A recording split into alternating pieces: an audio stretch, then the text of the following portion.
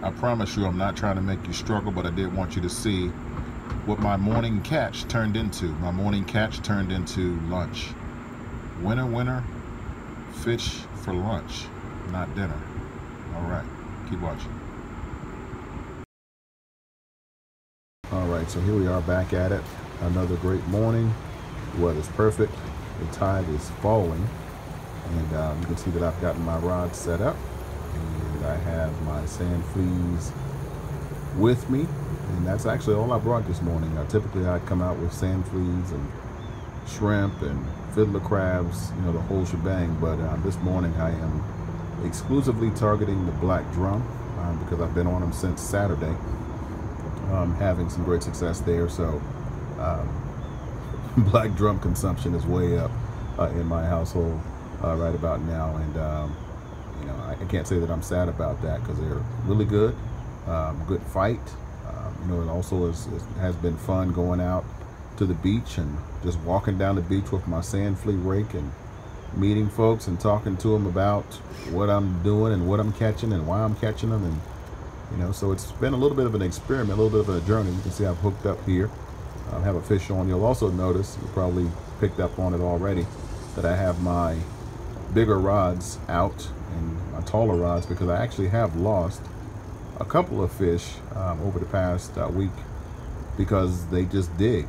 Some of the bigger ones have, you know, run me down into the rocks. At least I'll say one did, and the other one, of course, you saw my video where I caught the 5, where he ran me into my other line. So and speaking of getting snagged, even with my long rod here, you can see this one actually got caught on a rock on the way in here, so it's kind of stuck. So emergency measures being taken. I'm just going and actually putting my net underneath there and basically just yanking it loose.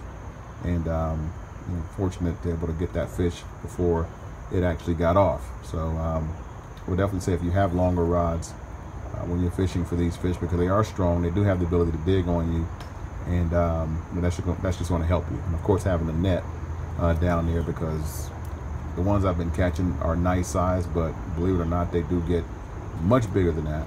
So having a net handy that you can get those fish up out of there with will probably save you a few tears if you get emotional when you lose a fish. But like I said, been good. You can see my cooler there, styrofoam cooler. That's the fish, just giving you a little visual of that. And I actually have a little 14-inch measuring line on my bucket. So when you see this, see my camera kind of move there just then. That's me actually using my little measuring line, 14-inch line that I put on my bucket, because I'm serious about this thing, you know. So I said I had to have a 14-inch measurement on my bucket so I can just come up and put them up to the side of it and really quickly tell whether it's a keeper. And as you can see, it is. And for those of you that have gone way back with me, you know that my fish bag is how I keep my fish alive while I'm out there fishing. A fish bag, nothing more than a heavy-duty laundry bag that I just repurposed. So get your own at Walmart or wherever you might pick that up. I think they run about, I don't know, somewhere between $7 and $10, I think is what I paid for it. But I've had it for a few years now and it's still doing good. So not disappointed. So here you can see I've got another bite, so I am anticipating. That's one thing that I don't do when I get a bite, is just run to my rod and just yank it right away. What I try to do is catch the fish with his hand, so to speak, in the cookie jar, meaning I want to feel the fish actually pulling my line. I don't want to see him pulling it and then get there and then yank it up and maybe he took a break or swam away and maybe he's chewing what he has in his mouth.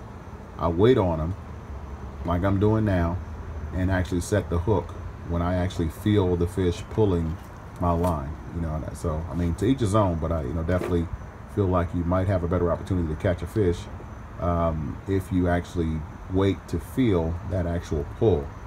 So that's what I'm doing right here. As you see me pausing, and you can see I did feel the pull, and as I felt the pull, I set the hook and we have a fish.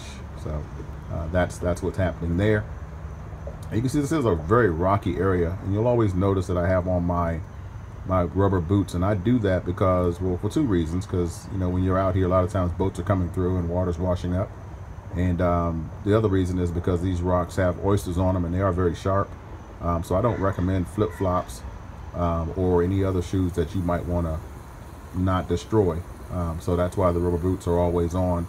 even on the hottest days. And I'm sure there's a few of you out there wondering, wow, why does Chris always have on long sleeves and both top and bottom? Well, one reason is the sun. You know, I feel cooler personally, you know, being covered.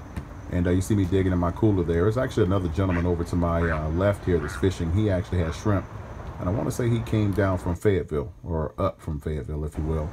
And so I was sharing my sand fleas with him, because when I went and collected my sand fleas the other day, I actually had in mind when I was coming back, I knew I had plenty for me, but I actually had in mind that I can get enough to share, and that's what I'm doing. So like to show a little hospitality, you know, to my fellow fishermen. And so, you know, if you see me out and about, and you know, especially the next couple of weeks, and you see that I have some sand fleas and you don't have any, you know, I don't mind sharing with you. I'll give you a dozen or so. As long as I have enough to keep fishing, we're good to go. So you see another fish coming up out of there. These fish are very nice. I think on this particular day, I don't think I caught any that were not big enough. This was actually only about an hour outing. So you know, in an hour I got 3 very nice fish. So of course I'm very happy about that. And another one going into the fish bag. And I'm just conversing with the guy that's out there, you know, really just talking to him, because he actually saw this fish bite my line and I didn't actually see it. He told me, your rod did a little nod 2 times in a row. I think I had my back turned, or was probably giving him sand fleas, or doing something like that. And because he told me to, you know, that it had nodded, because I didn't see it, I went up and kind of stood behind it, and lo and behold, you know, that fish was there waiting to do his thing. And we set the hook. And you'll always notice too, a lot of times I'm washing my hands, just getting that sand off. So until next time, be kind to the fish.